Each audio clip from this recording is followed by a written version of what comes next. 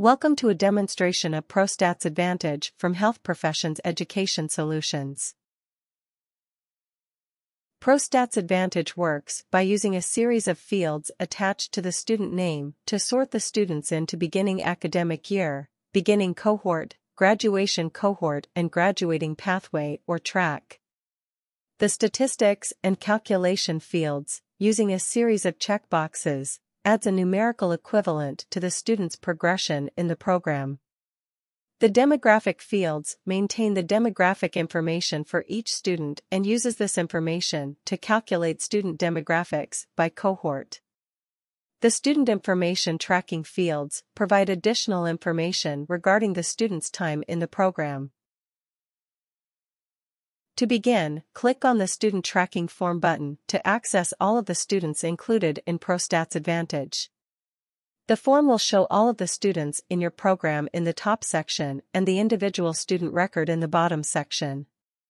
You can find a student using the scroll bar on the right to migrate through the student list. Then, by clicking the student name, you will see the student's information that you selected in the bottom half of the form.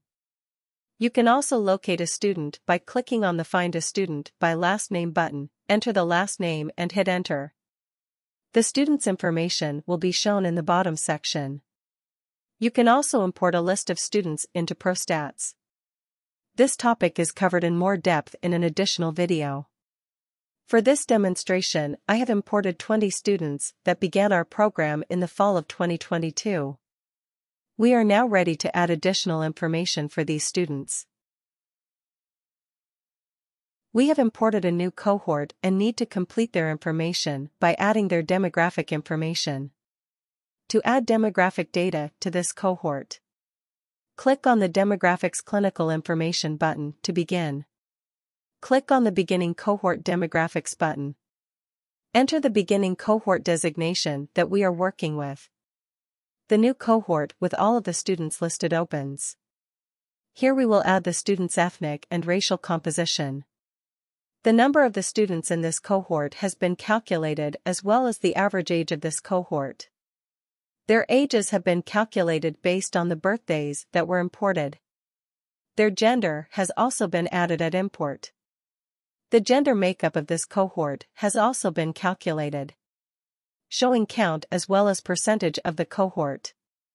At this point, all we need to add is their ethnic and racial composition. For racial composition, there are 7 options listed in the drop-down. You can select from the drop-down, or simply type in the first letter of the racial composition that you wish to assign, and ProSTATS Advantage will autofill the rest.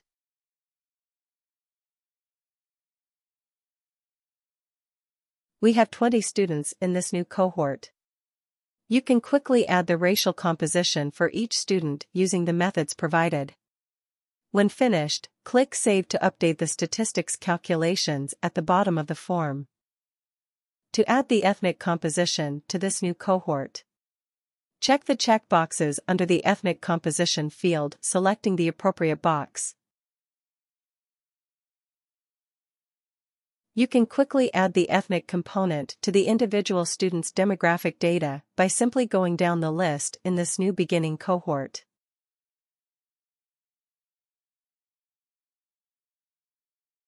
When finished, click Save.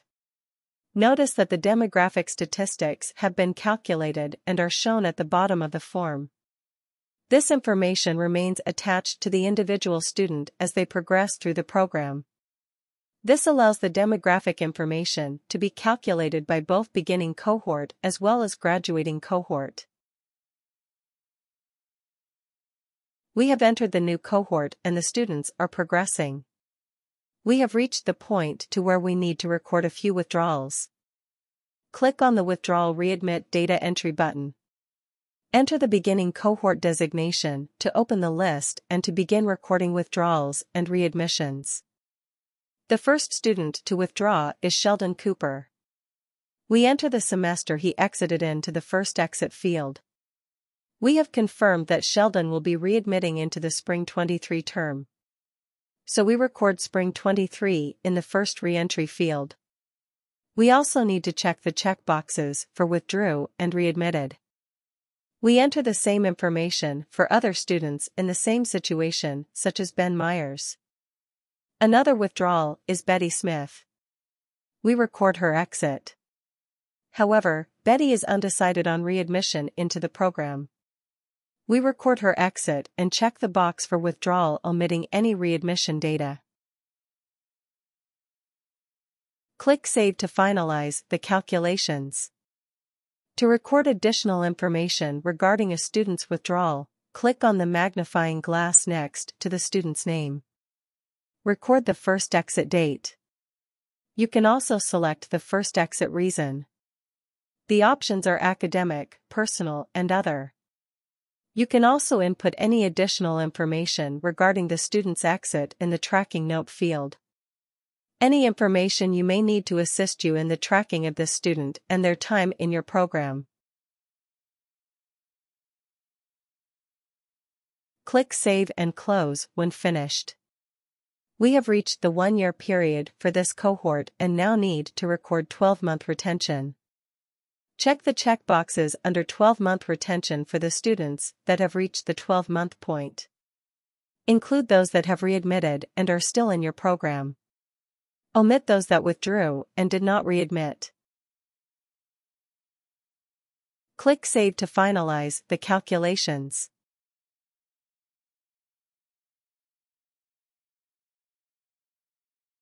Our students have completed the program and have graduated. Click the Graduate Licensure Data Entry button. Enter the beginning cohort that is graduating. The list for this cohort will open. Notice that 3 students are highlighted. This indicates that these students withdrew at some time in the program and will not be graduating with their beginning cohort. To record the graduations, go to the graduation field and enter the graduating term or semester. Also select the graduating pathway or tract if applicable. The options are traditional, accelerated, and alternate pathway. You may also enter your own pathway designation.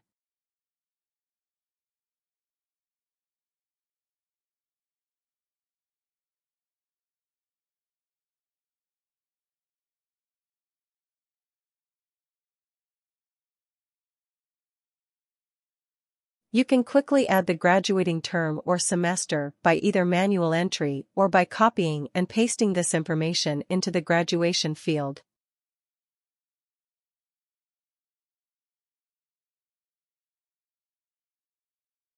Then enter the graduating pathway or tract by selecting from the drop-down or by simply typing in the first letter of the pathway, and ProSTATS Advantage will automatically fill in the information.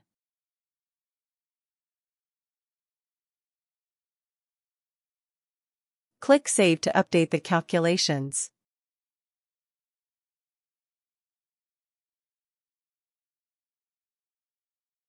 We also need to include the percentage in which our students completed the program.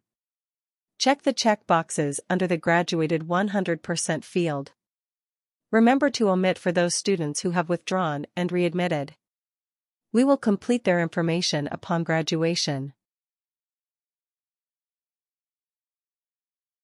Again, click Save to update the calculations.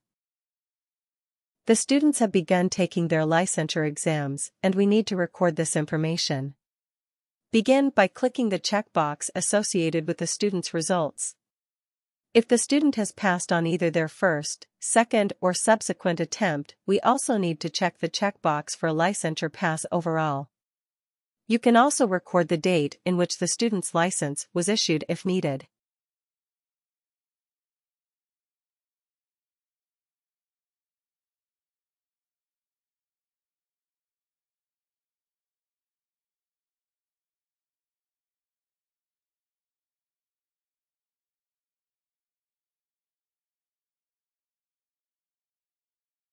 Simply add the information as you receive notifications.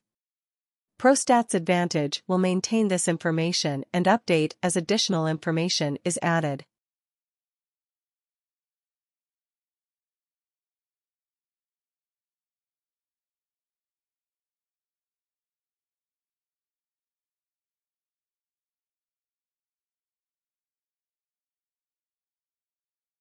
Notice that our calculations have been updated at the bottom of the form. We now have a complete breakdown of our students' graduation, completion rate and licensure pass rate. ProSTATS Advantage gives you both the first-time pass rate as well as overall pass rate for this beginning cohort.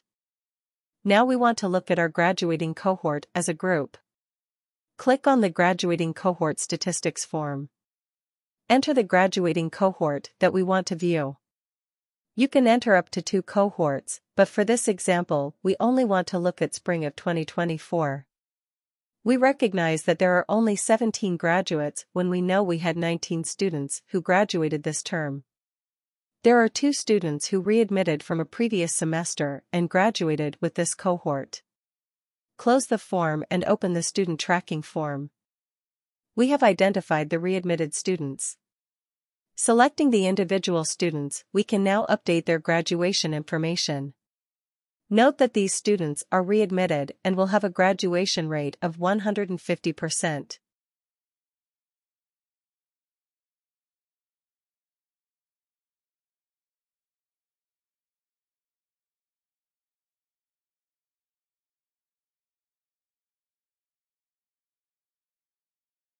We can verify the students' information at this point to ensure that their progression in our program has been properly recorded.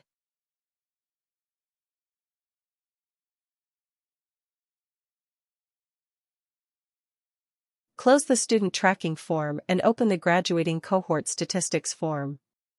Once again, entering the spring 2024 graduating cohort only. Notice that 2 students' names are highlighted.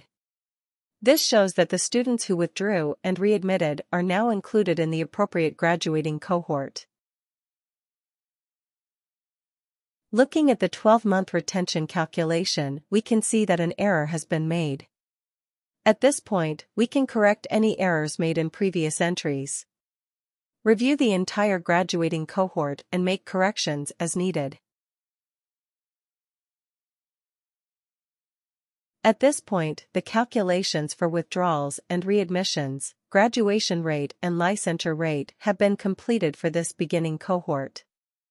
All that is left is employment information. Select the Graduate Employment Entry button. Enter the graduating cohort to view the list of graduates. You can record either employed at either 6 months or 12 months or both by checking the checkboxes. The licensure passed box to the far right indicates if the student had passed their licensure exam.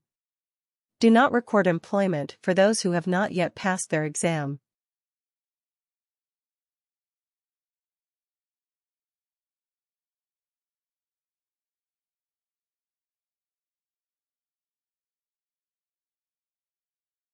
Click Save to update the calculations at the bottom of the form.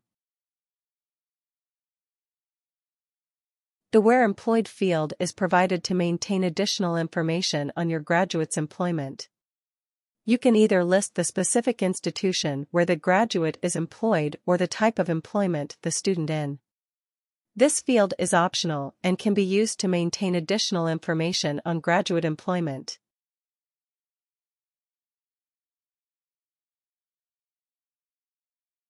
You have now completed an entire cohort's progression, graduation, and employment associated with your program. Return to the Graduating Cohort Statistics form to see the completed statistics for this cohort.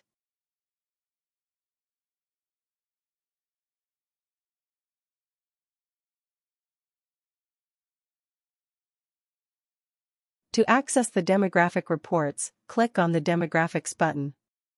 There are 4 reports that calculate by both beginning cohort and graduating cohort. The first 2 show student details, while the last 2 are summaries of the cohort demographic information.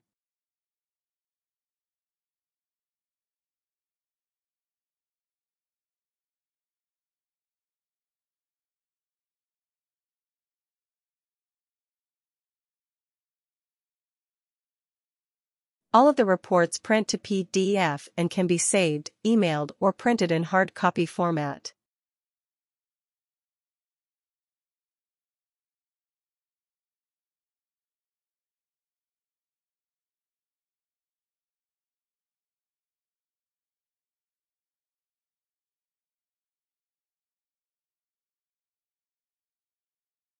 All of the Student Achievement Outcomes Statistics reports are accessed via the Reports button. There are 13 reports available. The first, the statistics for a single beginning cohort.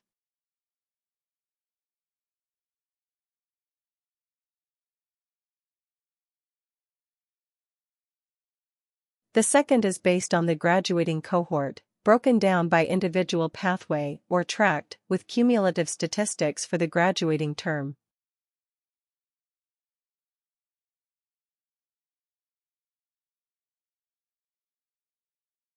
The accreditation report gives you both detailed and summary information for up to 4 beginning cohorts. Based upon which cohorts you enter, you can calculate statistics for either a calendar or academic year.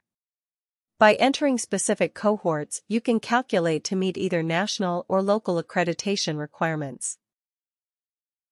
Graduate employment reports are calculated by graduating term or semester and show both individual beginning cohort and cumulative statistics. To aid in providing clinical facilities with the information needed to set your students up for clinicals, we have included a student list with the information needed by the clinical facilities. There are 4 reports calculated by academic year.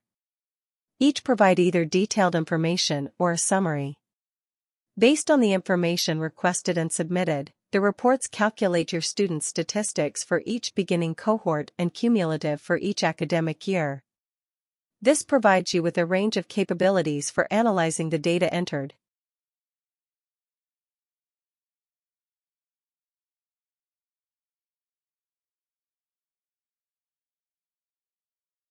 If you wish to only look at a range of academic years analysis, ProSTATS Advantage provides that report as well.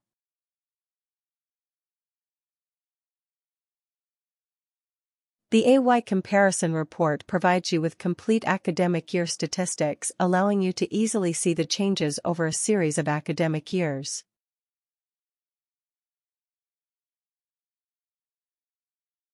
The Attrition Report provides you with the attrition rate for your program, both by beginning cohort and beginning academic year. We have added 3 reports covering withdrawals and readmissions to your program. Based upon the information entered, the reports provide you with a more specific view of the withdrawals and readmissions. The reports also provide you with the statistical analysis of reason for exit, either academic, personal, or other. The reports will allow you to more thoroughly evaluate what is happening in your program concerning withdrawals and readmissions. The third of the withdrawal reports provides you with all of the withdrawals that have taken place since you began using ProSTATS Advantage. This report provides you with a good overview of all of your withdrawals and readmissions. As you can see, the 13 reports included in ProSTATS Advantage cover basically all configurations of your students from beginning to graduating cohort. These reports provide you with the much-needed statistics for accreditation, program reporting, and grant writing.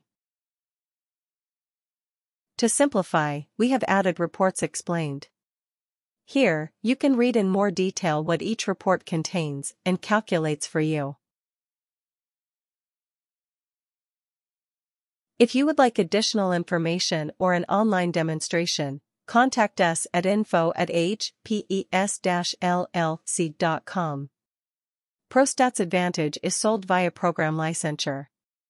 As such, there are no additional costs or fees.